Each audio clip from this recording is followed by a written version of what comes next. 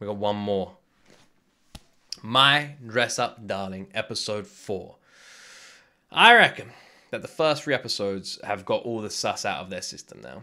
And we've got an episode 4 with 0 sus. No sus. Pure, unsus, susness. My Dress Up Darling, episode 4. The train will stop you on this point. Let's go. Unsus susness, I believe. ちょうど2週間後にあるみたい。2週間。あとたった2週間で完成させないといけないのか？ You got this, bro. 今の俺じゃひな人形の衣装を作るのでも時間がかかるってのに、人用ならその倍、いやもっとかかるんじゃ。正直作るのも初めてだし、2週間でできるものなのかすらわからない。もし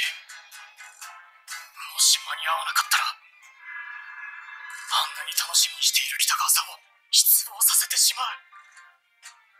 とにかく帰ってすぐ型紙を作って裁断して。裁断ってどれくらいかかるんだ？着物みたいにまっすぐに切れるところばかりじゃないし、2日や3日で終わるのか？ダメだ、時間がない。頭が変になる。若菜はヌルジュに侵され出していた。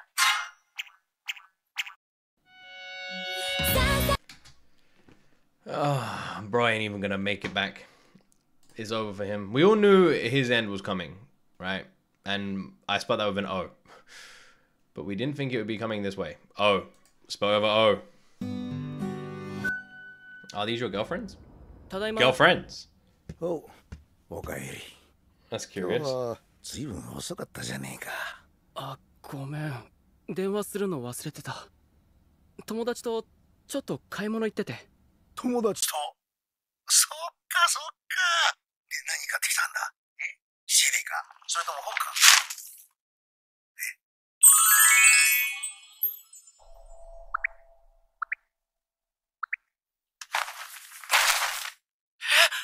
じいちゃん。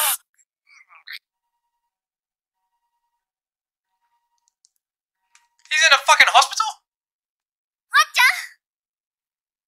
ん。みおり姉ちゃん。ごめん、わざわざ。 What? And the grandpa's dead. 今、湿布貼ってもらってる。そう。打ちどころが悪くなくてよかったよ。痛み止め出しておきますので。お大事になさってください。すいません。お世話様でした。じいちゃん。Man, what the hell?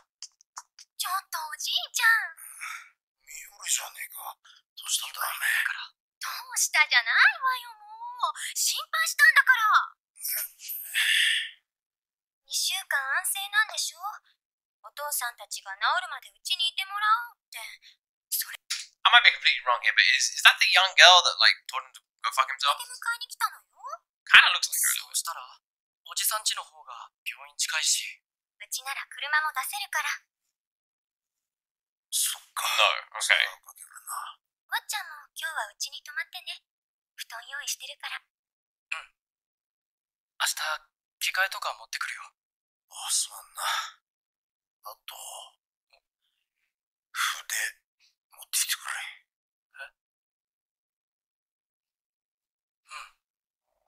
鍼灸にも行った方がいいかしら。だな。大丈夫？振動がしんど。なんつってな。Oh, this shaking's got me shook up. そっか。だから昨日休んでたんだ。はい。今日も、いとこの家に様子見に行ってきます。 His cousin, alright. 心配だよね。おじいちゃん、早く良くなるといいね。はい。五条くん、手伝えることあったら何でも言ってよ。一応私、料理とかできたりするし。北川さん、ありがとうございます。でも、大丈夫なので。そっか。そうだ、連絡先交換しよう。なんかあった時、やりとりできた方がいいじゃん。ね。I'm actually surprised that it's taken him this long to get her. He's seen her pretty much naked. That's how it works? Man, technology's awesome. 全然衣装作れなかったな。今日は少しでも。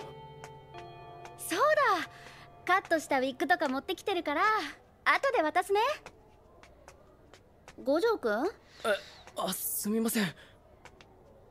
It's weird to see him distracted for a reason that isn't to do with his boner. 普通にだるいよね。言うて私基本一忘れてた。そうだ、テストもあったんだ。 She's gonna kill the poor. You're telling me that our boy Gojo has midterms next week. His grandpa is fucked because he stole his grandson's stockings. She wants him to make this dress for 2 weeks.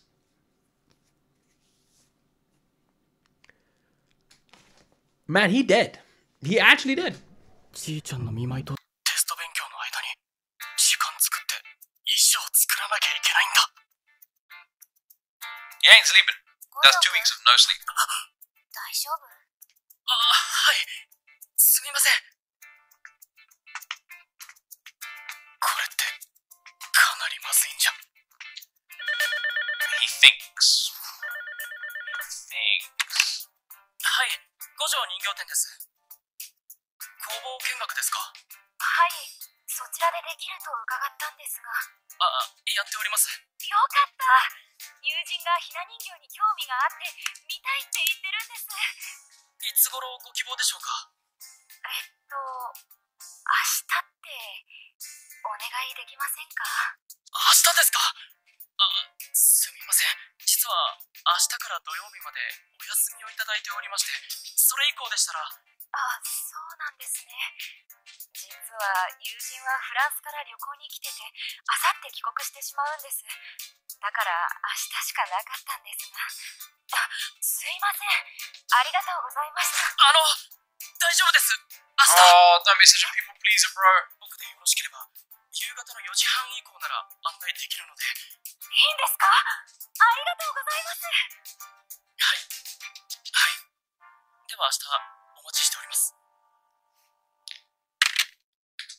This dude just cannot say no, man. He cannot say no. Just say no, bro. Just say no. Say no. Hey, how you doing? Yeah, nah, I'm busy. Bye. Just say no. No. Just say no. Dude. どうしよう。Fucking leave the country, man. どうしよう。 What time of year is it? Maybe どう Canada's しよう。 next. Move. Get out the way. どうしよう。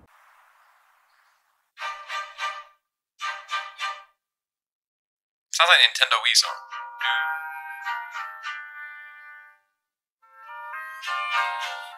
Oh no.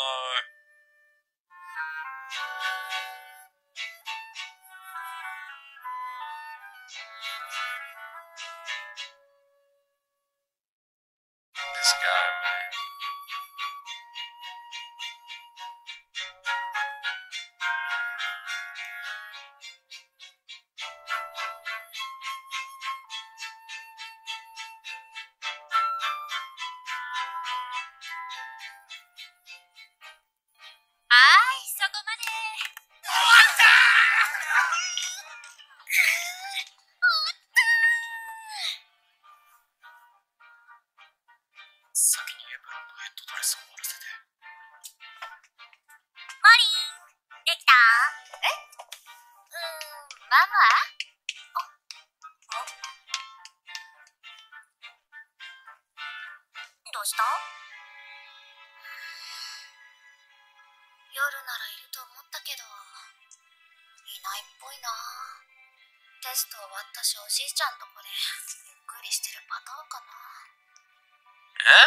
Surely he's there. 五条くん、大丈夫かな？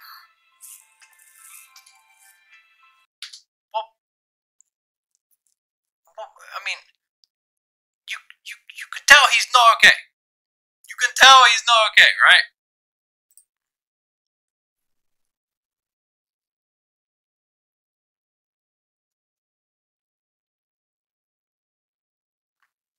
Yeah, you can tell. You can tell. Come on. 一人で食べるか。What are we watching Attack on Titan.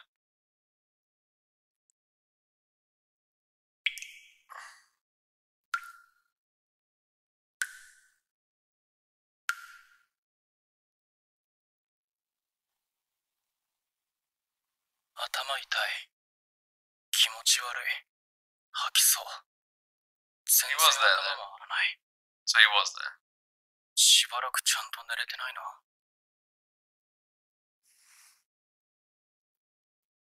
衣装、全然できてない。北川さん、あんなに楽しみにしてたのに、悲しむだろうな。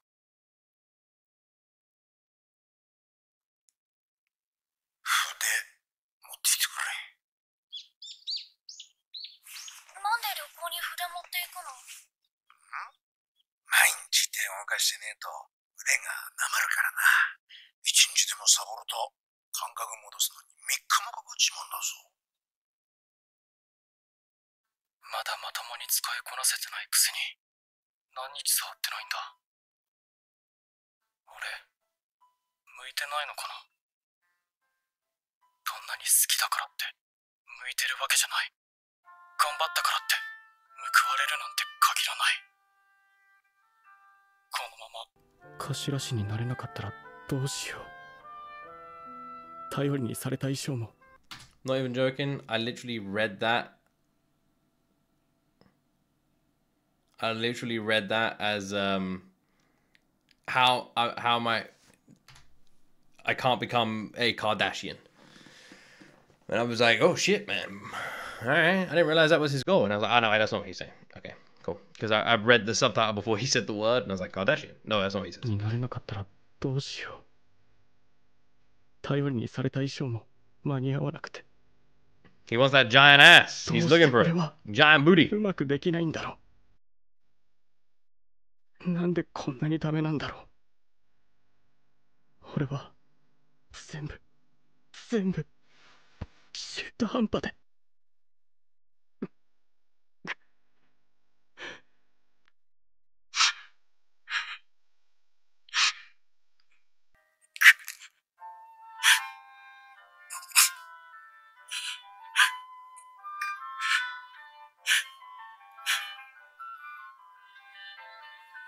じいちゃん、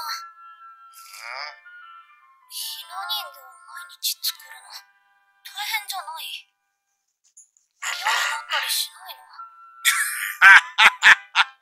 そりゃ大変だよ。好きだからってやっていけるもんじゃねえしよ。だけどな、好きだからこそ大変な時にも踏ん張れるもんでな。お客さんの笑った顔を見ると、やっててよかったなって思うしな。ほら。No.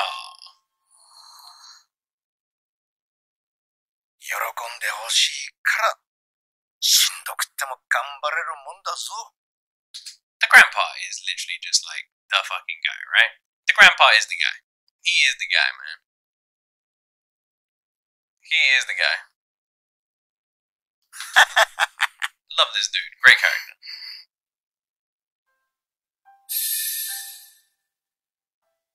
五条くん、 Oh, he's crying under there. あり Bless が him. とう。いいと思うけど、そういうこだわりとかって大事じゃん。やっばーい、衣装できたらどこでコスしようかな。五条くんがいてくれてマジよかった。サンキュー。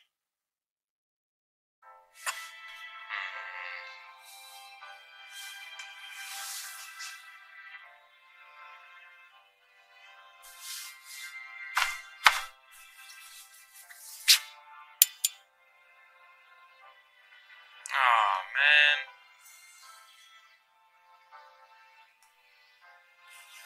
ハサミどこやったっけ。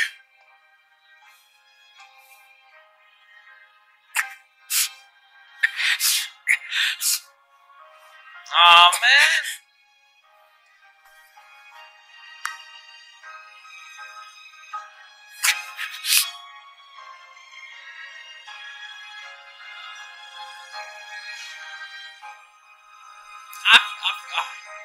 It's really bad for him.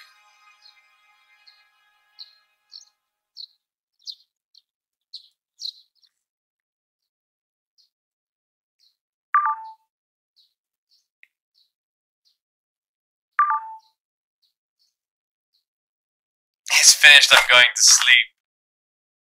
嘘。Yeah, I'm going to sleep. ギリギリでしたけど、間に合いました。これでイベントに出られますね。五条くん、もしかして。あ、私が今日のイベントに出ると思ったの？違うんですか？私、服作るのにどれぐらい時間かかるかわかんなくて、コスプレイベントって探せば結構いつでもやってるし、五条くんが完成させるまで全然待つつもりだったっていうか。Oh no. It was the last thing 待 she つ said. つもりだったっていうか。I'm sure that's what she said. Oh, bro. ごめん、私がちゃんと言わなかったから、勘違いさせちゃったよね。なんだ。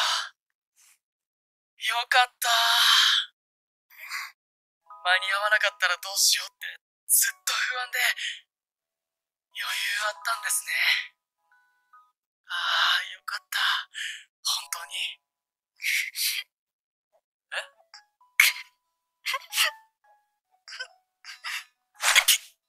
北川さん！私、五条くんがテスト中、毎日すぐ帰ってたら、おじいちゃんのとこ、行ってるのかなって思ってて、大変なのに、作ってくれてるなんてわかんなくて。ごめん、私、全然気づいてあげられなくて。五条くん、ごめんね。ごめん。Bro needs way more sleep. Way more sleep. 俺も何も言わずに進めてしまってすみません。番号を教えてもらったのに、ちゃんと相談するべきでした。ごめんね。ほんとごめん。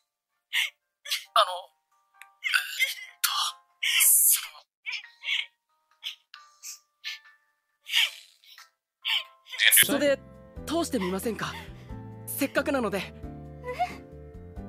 してもらって詰めないといけない箇所がないか確認したいですし、そうだ、どうせなら全体のバランスも見たいのでウィッグと化粧もしてみましょう。でも五条くん疲れてるのに。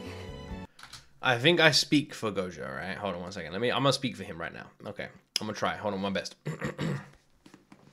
I'll do my best. Hold on one second. She's adorable, by the way. Let me do my thing. So she wants to wear. He's saying we should put the outfit. Yeah. He'll perk up. He'll be fine. He will be fine. I don't know how, but trust me, he'll be fine. Morning Stage 94. Thank you for the 18 months. Jesus, 18 months. That's crazy. Morning Sage 94. Thank you so much for the 18 months. A second wind? Yeah, second wind. You could call it that.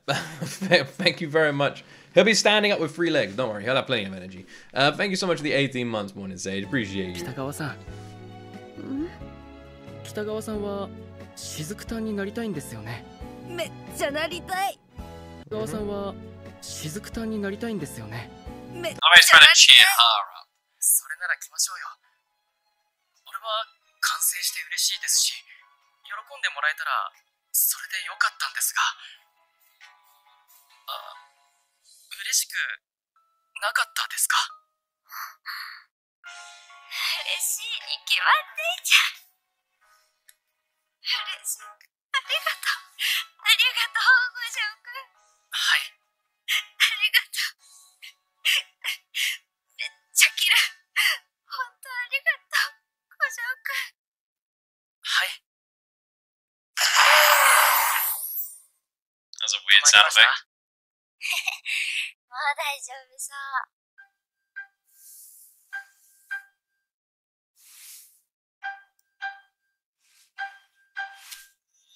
できました。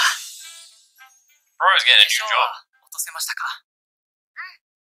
では、眉は下げて垂れ目に、アイシャドウは赤、頬紅はすぐ下で、目の赤に印象を持たせるために口紅は発色を抑えて、とはいえ全体的には衣装に負けないようかなり濃くしないと。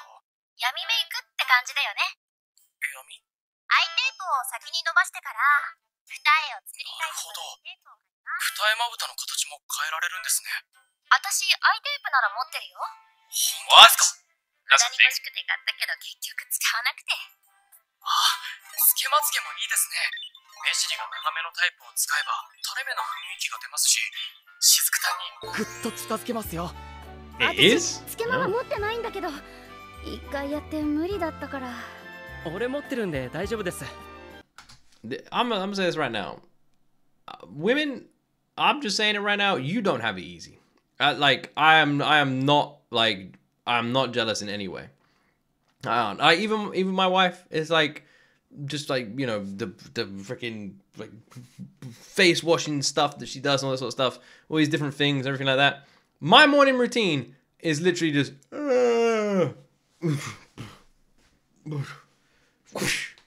where's my coffee? There's a coffee. Off I go to work. That's it. That's it. It's nice, man. It's easy. Look at me. Same, Luke, same. Exactly, you know. You knock on my door anywhere before 9 a.m. and I am just... I won't even know you're there. You'll be talking to me, I won't be listening. Which is pretty much like how I stream, actually. That's what you look like. What do you mean that's what I look like? That's what I said I look like. You can't insult me when I'm saying that's what I'm saying. Nah, I'm a woman and I don't understand half the things they said. Yeah, the eyelid stuff is brand new to me. I never heard of that either. The manga is more detailed. They did a good job with the writing. We do not need makeup. Well, you know. You do. I'm joking. But yeah. Yeah, it's true. Well, there's some guys do, don't they? You know? Yeah. I just wouldn't have time. I wouldn't have time. Yeah, no time. Just a coffee. That's my makeup in the morning. Coffee. 何種類かあるんですが、ちょうどありますね。目尻長め。That's what I mean. Not envious at all. Like I said, even when I see my wife, like... 違いますよ。今は... Like, if we both go upstairs to get ready for bed, my wife has to, like, do this face stuff, and I'm already in bed. Like, 15 minutes before she is. ひな人形にもまつげがついているものがあるので、試しに買ったんです。この子なんですけど。やば。かわいい。今こんななの？買ってもらったらガチで嬉しいやつじゃん。てか着物柄バラだし。今のひな人形は口紅の色をピンクやオレンジにしたり、頬紅を入れたり、髪も茶色がかった黒や金髪の人形もあるんですよ。へえ、かわいい。つかギャルじゃん。俺にはまだわからないんですが、じいちゃんたちはひな人形の眉を見れば誰が描いたものかわかるそうです。すごっ。でもこれらのひな人形は一目で誰が作ったのかわかりますよね。俺も将来そんなひな人形作れるようになれたらなって。すみません、余計な話を。なれるよ。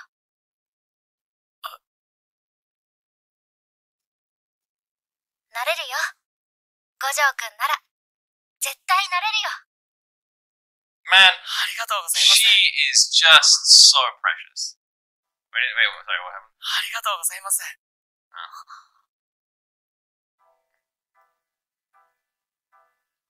Did she like that he's smiling? Is she getting that feeling now? Or she got a bit of a crush on him, maybe?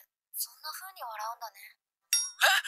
Oh, no, ちゃんと見るの何気に初かも。あれそうでしたっけ？ Man, this is really cute. It's so cute. 眉はどうしますか？北川さんのと形が違うので消すことになるんです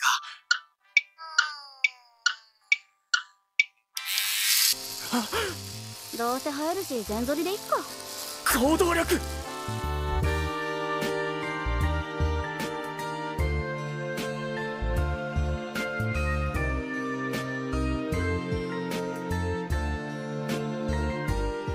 Man, they really don't fuck about, do they?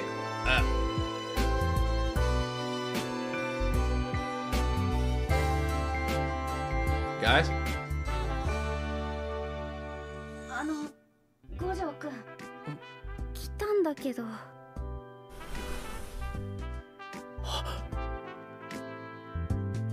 She looks like the girl from Death Note. What's her name?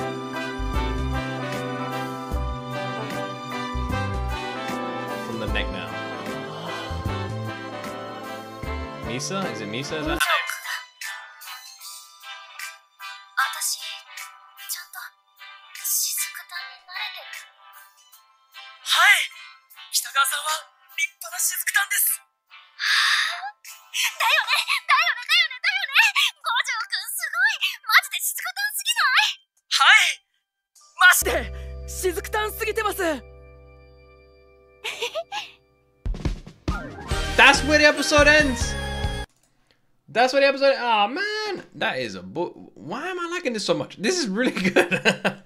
How could you get? I forgot Misa for 2 seconds. I forgot Misa for 2 seconds. And then I was back. I forgot Misa for 2 seconds, and then I was back. Don't worry. This is, man. This is surprisingly fun. You know. This is surprisingly fun.